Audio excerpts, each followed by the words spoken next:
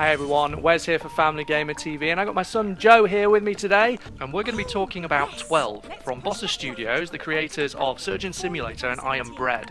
Well, it's basically a 2D platformer mixed with maths.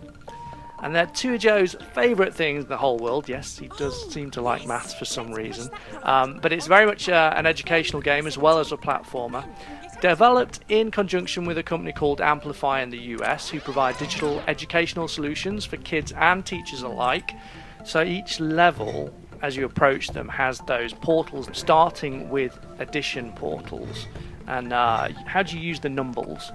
Well, you drag them into the portal and then you do whatever with them as the calculation said. So if you were 12 and you divided by and you dragged a 2 number into a division cog, then you'd turn into 6. And the whole reason you do that is because the puzzles are all geared around specific numbers, and using specific numbers because each one has a power, kind of like a superpower associated with it, doesn't it? Tell us a bit about that, Joe. So every number from 1 to 9 has a different power.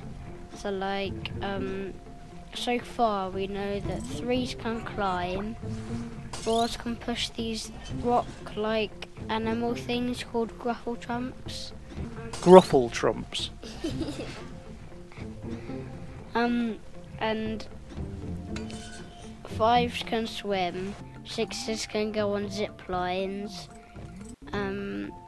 9s can jump really high. And so there's a few that we haven't discovered yet, because all of these get kind of revealed as you progress through the levels and through the worlds.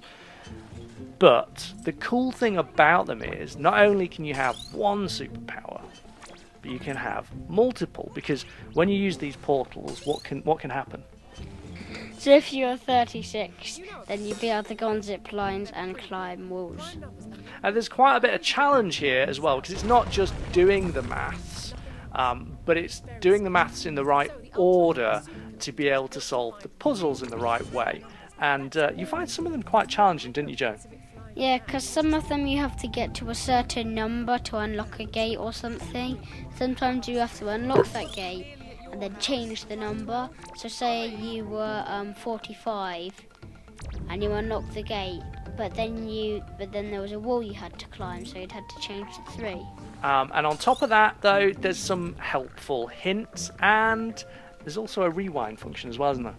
Yeah, so if you die, like land on spikes, or if you get hit by rocks, or if you fall off bridges or go into water when you're not a 5, it all goes like blurry, and you have to press the rewind button. And sometimes when you get things wrong, you have to rewind.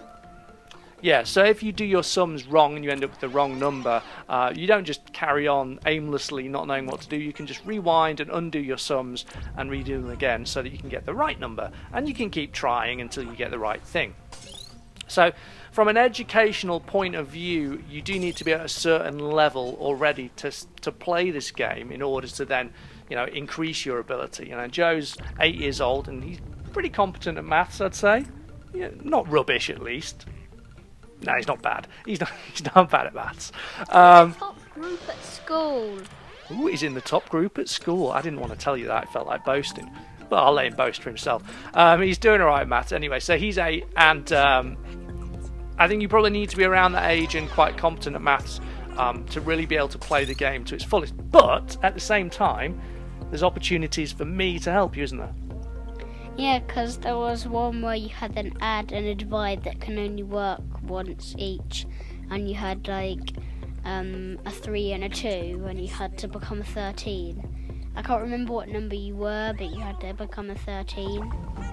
And it was quite tricky, even for me. I was scratching my head for a few minutes trying to help Joe, and I did it at A levels as well. So it's been a long time.